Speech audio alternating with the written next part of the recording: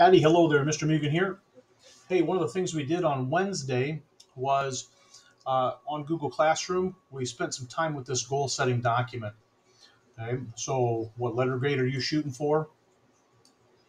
Okay, that being our product goal. Then, what kind of intentions do you have in terms of behaviors to get that done? So we're looking for two kinds of goals: a product goal.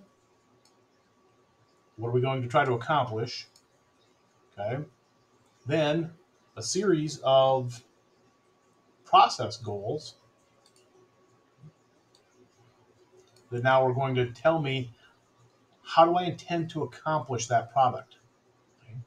I like to compare this to Jimmy John's.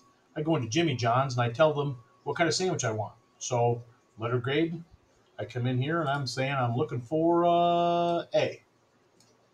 Okay, super. What is the process I have to go through to make that? Okay. If I go to Jimmy John's and order a turkey tom, they've got to go through a different process than if I go to Jimmy John's and order a bootlegger. Okay? So what process do you intend to go through in order to produce the product that you'd like to have? Okay? Lastly, we wanted to focus on our compelling why.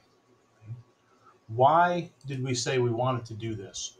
So if we're going to push ourselves to get a letter grade we've never gotten, why is that important? Okay? Do I need this class to graduate? Do I want to get into a good college? Do I want to become a physical therapist? What is your compelling why for doing well in this class?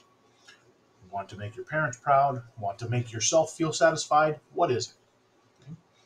We'll say thank you so much.